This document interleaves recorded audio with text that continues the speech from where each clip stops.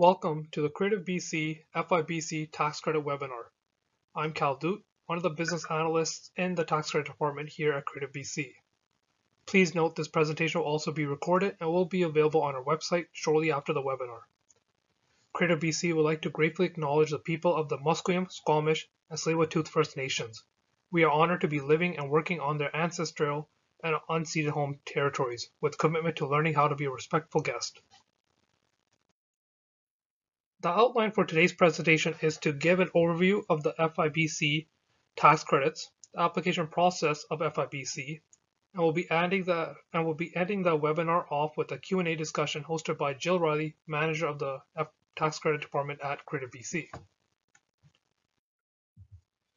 Creative BC has many creative sectors that it supports, but for today's webinar we'll be focusing on the film and television sector. There are two separate tax credit programs available through Creative BC. First, the Production Services Tax Credit, and the other being Film Incentive BC Tax Credits. Today, we'll be covering FIBC only. These are refundable tax credits and are based on BC labor expenditures. Just a note, however, for PSTC, the tax credit is based on BC labor expenditures incurred in British Columbia. These tax credits are paid out when a production company files a corporate income tax return. You can only access one tax credit program with respect to a production. And also just want to point out that there's a federal domestic tax credit as well, which is available at a rate of 25% of qualified Canadian labor. The PRODCO will need to apply with CAVCO separately for that tax credit. FIBC is a labor-based tax credit and is available to domestic productions with qualifying levels of Canadian content. It comprises of two certificate phases, the eligibility phase and the completion certificate phase, and it consists of 6 tax credits. Just to note, if eligible, the production may claim all 6 tax credits, which means that the production has to be eligible for the basic tax credit first, and then can potentially claim the other 5 bonuses on top of that. Now, firstly, the basic tax credit is based on 35% of the qualified BC labor expenditures for the taxation year for that production. The regional tax credit is 12.5% of the qualified BC labor expenditures for the taxation year, prorated by the number of principal photography days in BC outside of the designated Vancouver area to the total days of principal photography in BC. Coupled with that is a distant location regional tax credit, which is 6% of the qualified BC labor expenditures for the taxation year, prorated by the number of principal photography days in BC within a prescribed area to the total days of principal photography in BC. The training tax credit is 30% of the amount paid to a BC-based individual registered in an approved training program. However, this is capped at 3% of the PRODCO's qualified BC labor expenditure. The DAVE tax credit is 16% of the qualified BC labor expenditure, directly attributable to digital animation, visual effects, and/or post-production activities. And finally, the script writing tax credit is 35% of labor paid to a BC-based writer before the end of the final script stage. Now, to assess FIBC, the following are the requirements in order to be eligible for the FIBC tax credit. Firstly, the PRODCO must be Canadian controlled and BC based. A share registry is used to perform a look-through of shareholders, and we use CAVCO IDs to determine citizenship. The Production Corporation Certificate of Incorporation and a Schedule B, aka the Certificate of an Officer, is also required. The Schedule B form can be found on our website. To determine if an organization is BC based, the PRODCO needs to have a permanent establishment in BC during the production, and is usually in the form of a lease agreement, bank statement, the utility bill, for example. Additionally, the admin fee check with the address printed on it will also suffice as condition.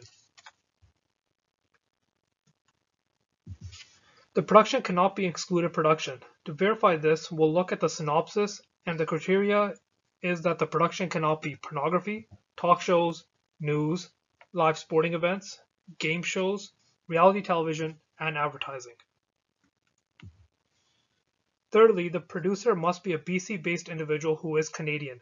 Here the producers will need to fill out a Schedule A form, being the declaration of BC residency by a producer and/or producer-related personnel.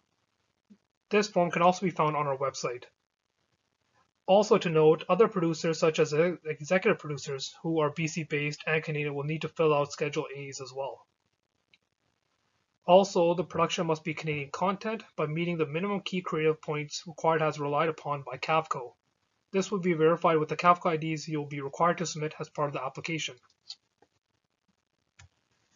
Next, BC spend requirements are based on the 75% rules, which I'll go over on a later slide, but some of the required items here are that we need a budget and a schedule of BC non-BC costs at eligibility, and we need a final cost report, review or audit, and a revised schedule of BC non-BC cost form at completion. Now on to copyright ownership. A BC-based Canadian-controlled ProdCo has to own the copyright in the production, but other approved entities such as Telefilm or CMF can own a percentage of the copyright as long as the BC ProdCo retains over 50% of the copyright. Here the analysts will be reviewing the chain of title documents. Now, with respect to market trigger, there must be a written agreement with a Canadian-controlled distributor or a Canadian broadcaster. I will discuss this point further on the next slide, in addition to other deadlines that one needs to be mindful of. And finally, financing. Here we're checking to see whether there are any deferrals or assistance, as these grind the tax credit. They don't put you offside though, they just affect the tax credit calculation. So we'll be looking at financing agreements and the audit. Some of the deadlines you need to watch out for are: 1. The production must be completed within 24 months of the end of the taxation year in which principal photography began. There must be a written agreement with a Canadian-controlled distributor or a Canadian broadcaster to have the production shown in Canada within 24 months of completion. And lastly, there's a deadline for the ProdCo to apply and to receive the FIBC completion certificate within 30 months from the end of the corporation's tax year in which principal photography began.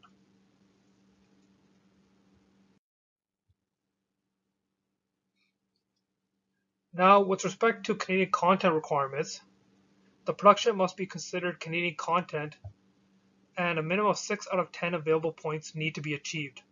All individuals in each of the key creative positions must be Canadian to get a point. Furthermore, if you have more than one position for a particular point, you do not get additional Canadian creative points. For example, if you have more than one editor, each editor needs to be Canadian to achieve 1 point. If you have one Canadian editor and let's just say one American editor, you lose that point. Some other notes: directors do not include field directors. For documentaries, the narrator is usually the first lead. If there's no production designer on the production, an art director can qualify for this point. And picture editors also may include supervising editors. For documentaries that cannot obtain the minimum 6 out of 10 points, you can still qualify if all the other key creative positions are filled by Canadians. For series, all individuals for all episodes must be Canadian to get a point. As this is for live action productions, animated productions have a different point system. If you have any questions or concerns regarding this, please contact us. As I've alluded to earlier, there are 75% rules for BC requirements, which are: the principal photography days of the production must be completed in BC. This is not applicable for documentaries, however. The total production costs must be paid to BC-based individuals or corporations for work done in BC. Note: for documentaries, the total production costs must be paid to BC-based individuals or corporations. Work does not have to be done in BC. And the cost of post-production work for the production must be carried out in British Columbia. So you need to achieve a minimum of 75% for each of those. Now, with the first section of the calculation for the basic tax credit, you start with your global cost of production, which at the eligibility stage is the budget, and at completion stage is your audited production costs and or the final cost report amount. You deduct some ineligible costs such as sales or marketing, 50% of catering, craft, and CAVCO FIBC admin fees. Also, you would need to deduct any deferrals and or assistance received. Once you get that net amount, you would multiply it by 60% to derive at the labor cap. And you compare this to the net qualified BC labor amount. That amount is derived from the breakdown of cost form, and you would need to deduct any rider fees and any labor deferrals. Here's an example of a breakdown of cost form that is provided on our website. You're free to use this template, or you can use your own template. So between the two net amounts, you pick the lesser of the two, and then you take 35% of that to determine the basic tax credit. You can claim the basic tax credit on eligible BC labor directly attributable to the production incurred, which is from after the final script stage to the end of post-production.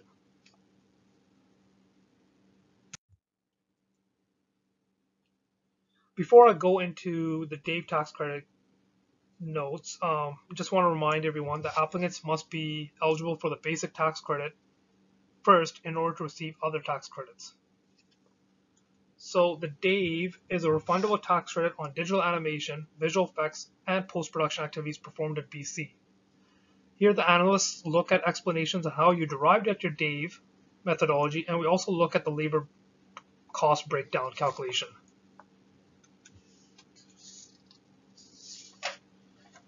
Now the regional and distant calculations. The regional is for productions that film a majority of the production outside of the designated Vancouver area. For example, here is the Surrey-Langley border of 196th Street is considered regional border. Also to note, for a series, there must be a principal photography in a regional location in British Columbia for at least 3 episodes to meet the criteria of being considered regional. Likewise, the distant location tax credit is available for productions that film a majority of the production outside of the designated Vancouver area in a distant location in BC. Please note that distant location tax credit must be accessed in tandem with the regional tax credit. You can't apply for the distant by itself. Here we will look at daily production reports or call sheets and or production schedules to support our analysis of the regional and distant location tax credits. Again, the regional distant requirements here we presented is for live action productions. There's a different system for accessing tax credits for animated productions. You can get in touch with us for further details regarding that. Here is one of the examples of what the regional map looks like. We have others that are available on our website.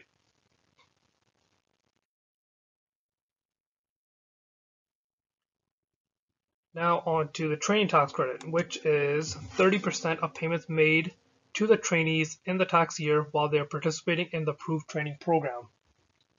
To verify this, we generally need a letter from the training program with the names of all participants and their labor amounts.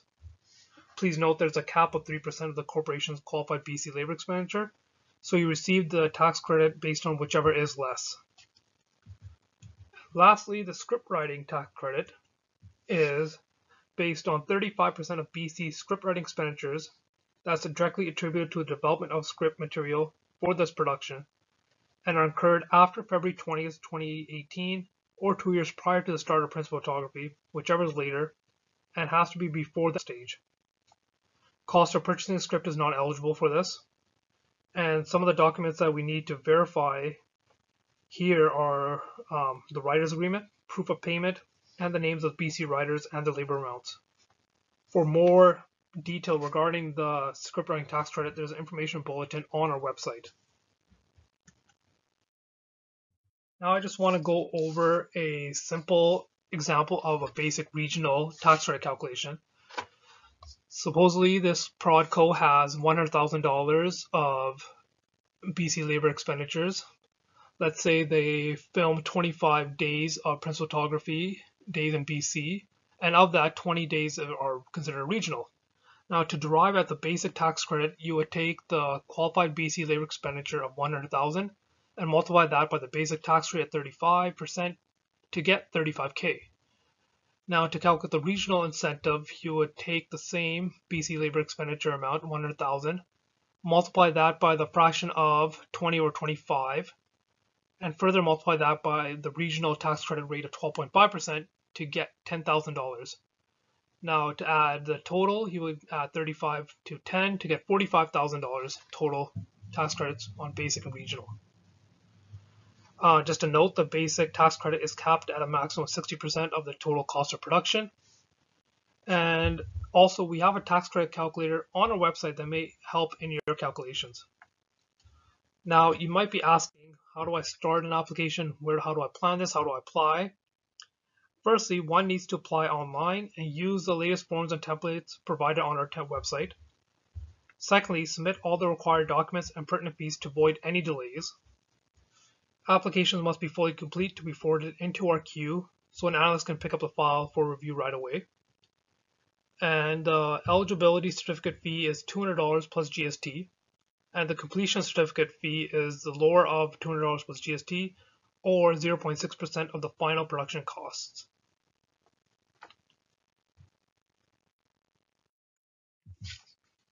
Now, to receive the FIBC tax credits, the production would need to have a locked production budget. Secondly, apply to Creative BC for the FIBC eligibility certificate. Complete your production. Again, apply to Creative BC for the FIBC completion certificate. File your corporate income tax returns with CRA and include all certificates. And ultimately, wait for the tax credits to come in. And the Creative BC application process consists of firstly, we receive the application. We review this application on a broad overview, such as we see just quickly if the fee has been paid, a year end has been established, supporting documents make sense. If it all makes sense to us, the application is put into the queue. If not, we'll follow up with you to obtain these missing items. If it does make sense, the first analyst gets assigned a file and does their initial review. If there's any questions, we'll follow up with the applicant via email or phone. And if it looks good on our end, the file gets sent to the second review analyst. Here, the second review analyst may come with additional inquiries. Then it gets sent back to the first reviewer to contact the applicant for further follow-up. Once that's sorted on our end, the second review analyst will fully execute the report. This will trigger us to create certificates and send them in to the appropriate signatories at Creative BC and at the Ministry of Tourism, Arts and Culture. And then finally, these certificates are emailed to the client. And this concludes the FIBC tax credit presentation. I'll hand this off to Jill Riley, manager of the Creative BC Tax Credit Department, for Q&A part of the webinar. Thank you.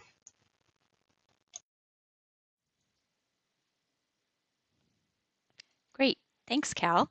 My name is Jill Riley, and as Cal's mentioned, I'm the manager of the tax credit team at Creative BC, and I'm here to answer any questions you might have today about the Film Incentive BC. I see we have a question up, which is great. Let's get right to it. So the question is, for short films, do you still require the market trigger / agreement from a distributor or broadcaster? The answer to that question is yes, we do.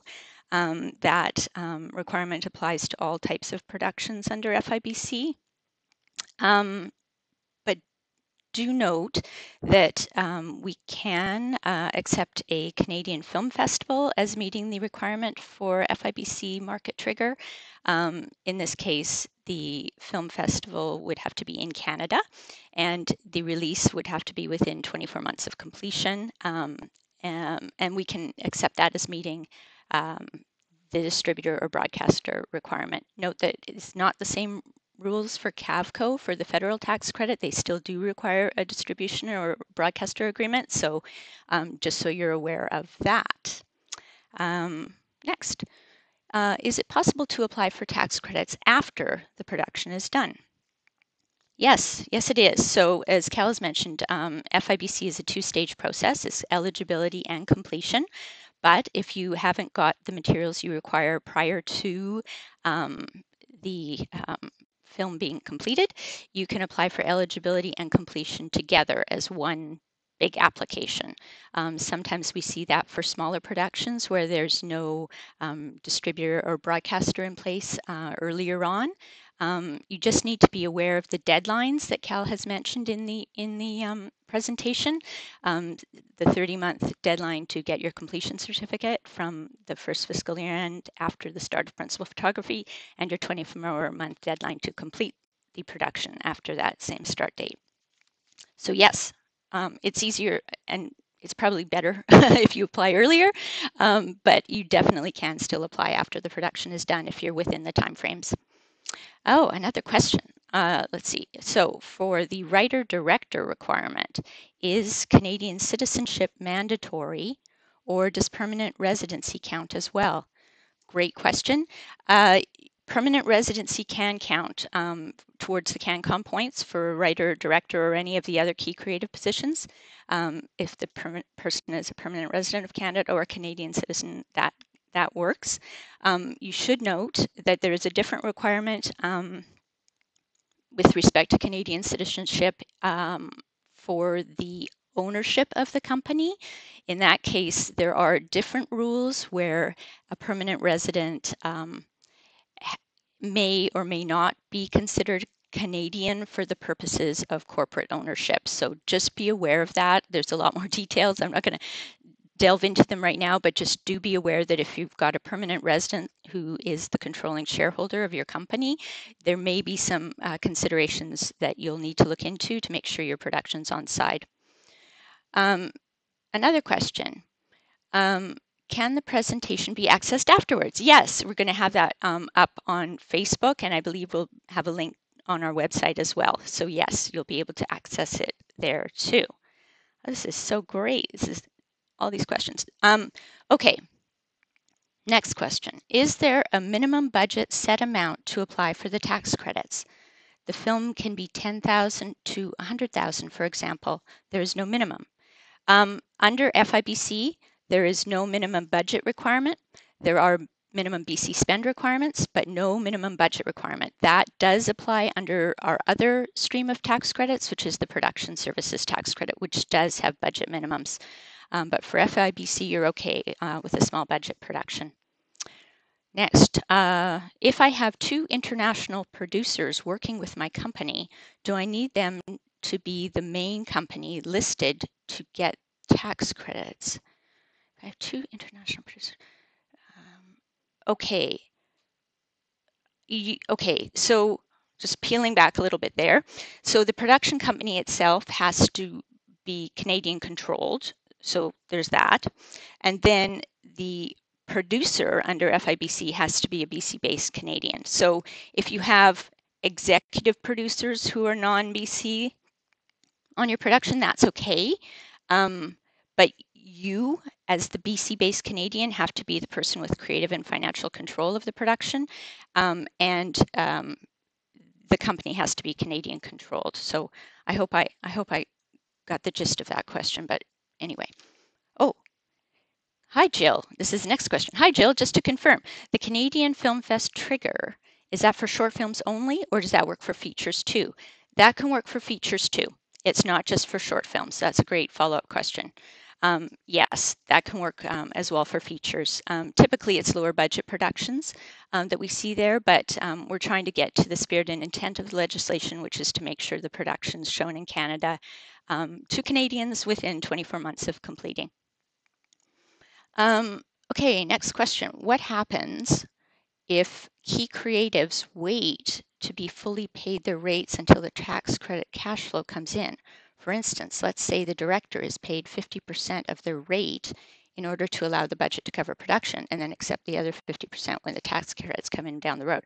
Okay, so deferred fees aren't included in the tax credit amount, but as long as they're actually paid out by the production corporation to the BC-based individual within the tax year of the company, then you can include it as part of your tax credits. You may need to do an adjustment if you've only claimed over 1 year year-end part of that person's labor, but if you're paying them out in a second year for your production corporation, you can claim that labor later. Okay, next. Can we set up a meeting with your office to discuss our film? Yes, I'm in the office today, but we're typically working remotely and we're not taking meetings in person, but definitely feel free to reach out to our team at any time. We're here to help you. That's what we're here for. So feel free to call us or email us. You can still get in touch with us very easily, and we always recommend that you do so before things start going down the road. That way you can potentially avoid any issues later. So it's always best to contact us earlier on in your process. Another question, if I have specific questions about applying for tax credits, do I email you, Jill? Yeah, you can email me. You can email any of our team members. We're all listed on the website. So yeah, feel free to get in touch. We're ready and eager to take your questions. Or you can call us too. That's fine as well. Any advice on use of tax credit certificate to access a bank loan? Okay, so typically what's happening in the, I guess, in the last 10 years or so, bank loans will typically be offered on the basis of a kind of a comfort letter from a accounting firm who will give an estimate of what the tax credits amounts will be, what they think.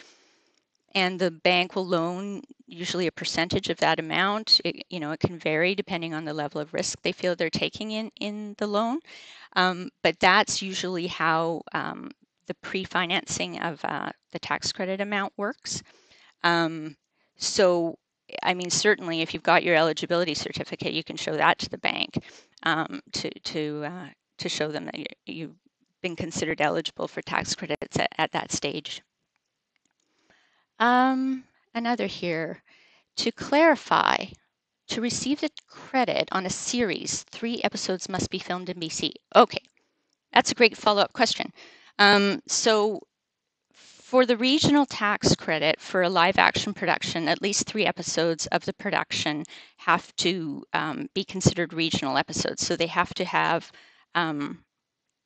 principal photography in a regional location.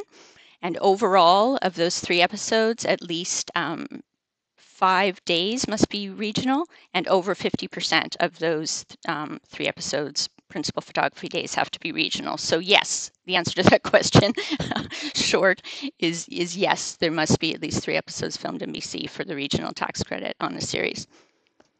Okay. Wow, this is so great. I'm so glad you guys are asking all these questions. Hi, Jill. If the producer is also the sole shareholder of the company and takes dividends instead of a salary, how do we include his producer fee in the claim?